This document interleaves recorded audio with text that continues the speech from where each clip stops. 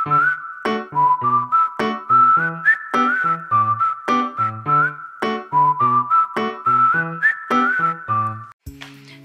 allemaal, leuk dat je kijkt naar een nieuwe video.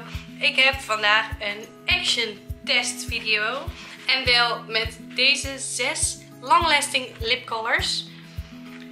Ik ken deze eigenlijk al heel lang en heb al heel lang zitten twijfelen om ze een keer te testen. Maar elke keer dacht ik, ja, action. Hoe goed kan het nou zijn? Toen dacht ik, weet je, het lijkt me gewoon heel leuk om het voor een video te doen. Dan doe ik het niet alleen voor mezelf, maar dan kan iedereen gelijk zien hoe ze bevallen en wat ik ervan vind. Ik heb alle kleuren gekocht die ze bij mij in de Veenendaal in Action hadden liggen. En het is altijd een combi van 2. Dus je hebt voor €1,99 2 lipsticks. En dit zijn de kleuren Nude en Classic Red. Dan hebben we hier Nude Pink en Dark Red. Die is net even, ja, iets rozer en weer wat donkerroder. En dan hebben we hier Light Nude en Pink. Dus ik ga ze alle 6 één voor één aanbrengen. Maar allereerst heb ik heel goed nieuws. Toen ik ooit een keer verlegen zat om lipstick, ik moest even snel een kleurtje op mijn lippen, heb ik deze gepakt. En ik heb hem aangebracht zonder de lipgloss. En ik kan je vertellen, hij was fantastisch. Echt. Hij heeft zeker 8 uur perfect op mijn lippen gezeten. En was, doordat ik de lipgloss niet heb aangebracht, mat. En ik ben helemaal fan van matte kleuren.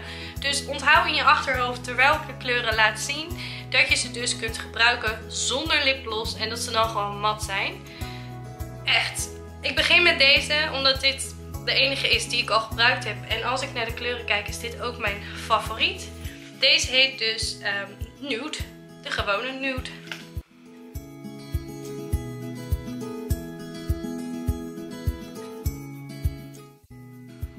De truc met deze lipstick is eigenlijk heel simpel. Het geldt voor alle long-lasting lipstick die opdrogen.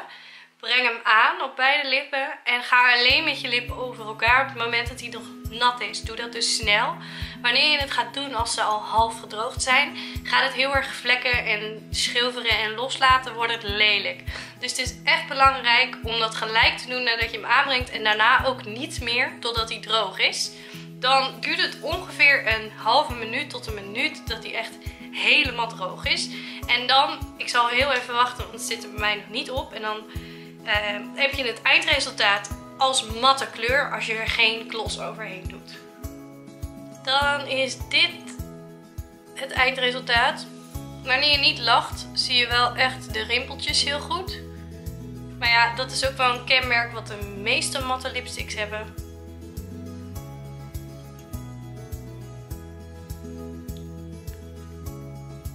Verder vind ik hem echt super mooi.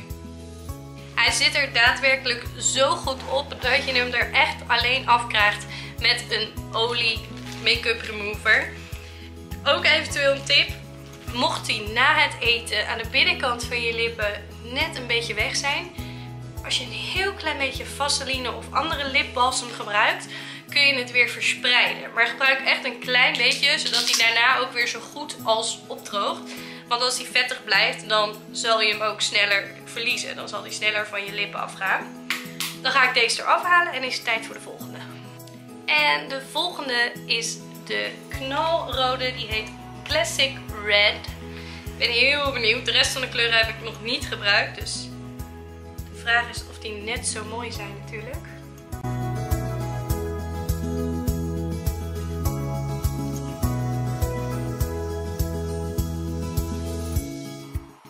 Ik merk gelijk al, deze is echt moeilijk aanbrengen omdat het zo'n felle kleur is. Dus je moet echt onwijs perfectionistisch zijn. Maar dit is hem, als je verder inzoomt, zoals je hier ziet, ben ik alweer niet secuur genoeg geweest.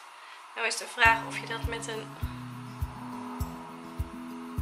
doekje een beetje weg kan werken. Oh, daar wordt het ook niet beter van.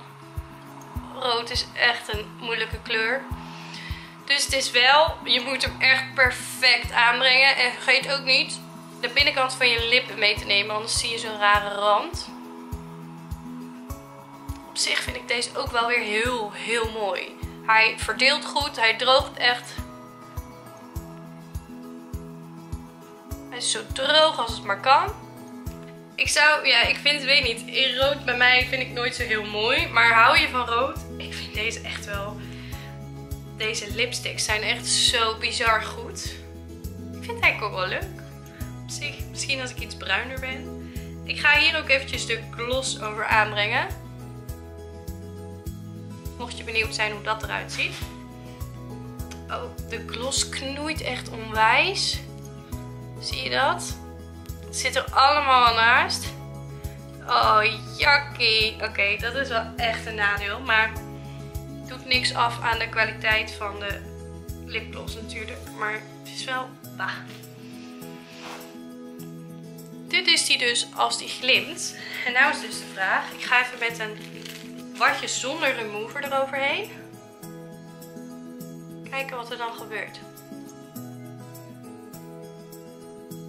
Er komt wel rood vanaf. Maar het blijft ook... Kijk dan hoeveel rood er nog op zit, hè? Dus kijk, zoals nu is hij een beetje vervaagd. Stel, je doet hier een klein beetje Vaseline, Blistex, Labello, whatever op. En je gaat weer verdelen. Dan zit hij weer perfect. Oh, ik ben echt zo enthousiast over deze. Ze zijn 1 euro per stuk, hè. Ik weet niet of ze nog meer kleuren hebben ergens in Nederland, maar die moet ik echt hebben. Oké, op naar de volgende 2. De eerstvolgende is de Light Nude. Ik verwacht dat deze mij absoluut niet staat, omdat hij zo ontzettend dicht bij mijn huid ligt of zo. Ik denk dat ik hier heel bleek van word, maar we gaan het zien. Het gaat mij er ook een beetje om te vergelijken of ze allemaal zulke goede kwaliteit zijn.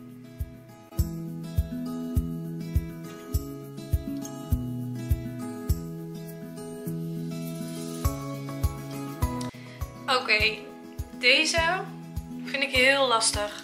Moeilijk aan te brengen. Omdat je snel toch een soort van lijntje om je lippen ziet. Ja, op zich, de kleur is absoluut niet mijn ding hoor. Maar ik heb het geprobeerd zo mooi mogelijk aan te brengen.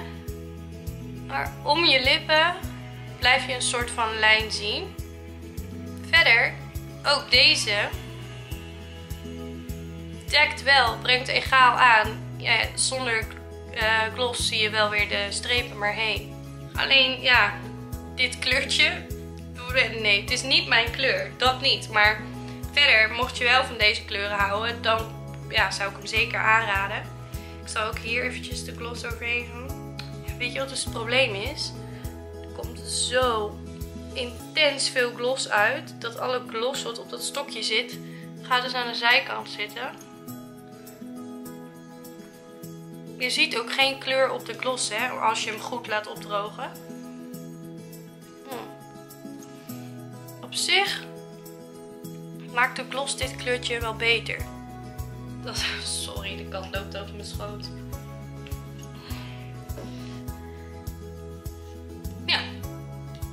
Ja, dit maakt hem wel beter, maar het blijft gewoon niet mijn ding. Dan nu de pink. Ik denk dat deze wel heel vet kan zijn. Als je zoals nu, ik heb nu een beetje een neutraal shirtje uitgekozen, zodat je de kleuren goed kan zien. Maar stel je hebt een vrij basic outfit, dan kan deze het wel echt het verschil maken.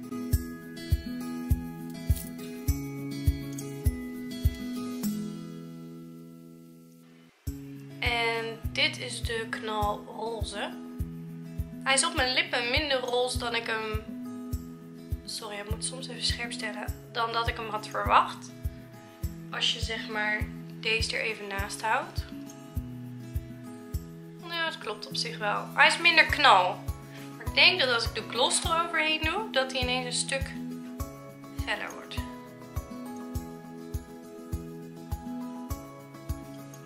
Bij de kleur moet je dus zeg maar, als je de onderkant hebt gedaan, het stiftje er weer in doen voordat je de bovenkant kan doen. Bij de gloss hoeft dat niet. Omdat er zo immens veel vanaf komt. Nou ja. Dit is niet knalroze zoals ik hem verwacht had, maar het is wel roze. En dit is hem van een afstandje met gloss. Ik vind het wel mooi. Ik zou deze ook best wel alledaags gewoon op kunnen doen. Dan de Dark Red. Ik zal ze even naast elkaar houden, dan kun je goed het verschil zien. Het is niet een mega donkerrode. Het is meer ook een beetje classy. Waar is mijn spiegeltje?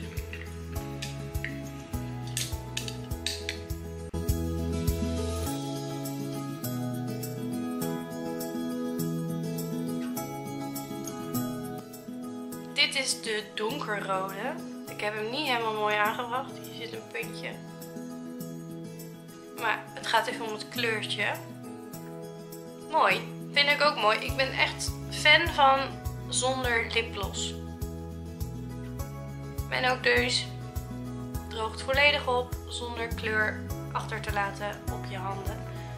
En dan als laatste de Nude Pink. Dus we hebben Light Nude, Nude en Nude Pink. Deze lijkt me ook echt heel mooi. Hier ben ik ook heel benieuwd naar. Ik wilde hem elke keer proberen, maar dacht ik, nee Sophie, bewaar ze nou voor de video. En nu is de dag aangebroken.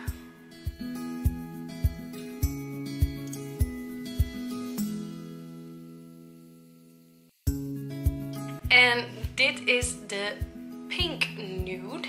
Ik vind hem van een afstandje super mooi. Dit is echt een kleurtje die ik veel zal dragen in het dagelijks leven. En van dichtbij vind ik hem ook heel mooi. Alleen, je kan echt, als je hem ook maar iets te dik aanbrengt rond de rand, zie je een randje. Kun je dat zien?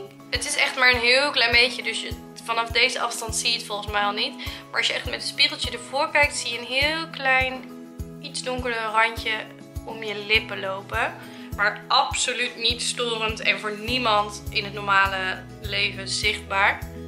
Ik zal ook even de gloss aanbrengen. Het wordt altijd zo plakkerig van gloss. Daarom heb ik zo'n hekel aan gloss, omdat ook je haar eraan vast blijft plakken en zo. Er komt zo intens veel uit. Die gloss moet je echt voorzichtig mee zijn. Maar dit is een matte gloss. Ook matte gloss vind ik hem echt wel charmant. Maakt de kleur net iets intenser. Dat is eigenlijk met alle 6. Zodra je de gloss erop doet, heeft hij net even iets meer power. Maar nude vind ik hem echt fantastisch. Ik vind het echt de ontdekking van het jaar tot nu toe. Sowieso op lipgebied qua budget. Ik bedoel, €1 per lipstick. Alleen deze vind ik echt niks. Maar dat komt ook omdat hij mij gewoon niet staat. De kwaliteit is net zo goed als de 5 andere. En ik ga toch voor de gewone nude als favoriet. Daarna de pink nude. Ik vind die rode ook super goed, maar die zou ik in het dagelijks leven niet zo snel dragen. En dit zijn er 2, die zou ik gewoon echt als go-to lipstick in mijn tas kunnen stoppen. Alleen dan zonder de gloss. Ik ben gewoon niet zo fan van lipgloss, maar dat was ik over het algemeen al niet. Zie je deze liggen bij de Action, raad ik je echt aan om ze te halen. Als er meer kleuren zijn in andere filialen, als ik weer op Utrecht ben, ga ik daar ook gelijk naar kijken. Ze blijven fantastisch zitten. €1. Ik ben echt onwijs fan. Ik hoop dat jullie het leuk vonden om deze video te zien. Ga je ze ook kopen? Laat het me even weten. En vertel in de reacties welke kleur jij het mooist vond. En dan zie ik je graag bij de volgende video. Bedankt voor het kijken.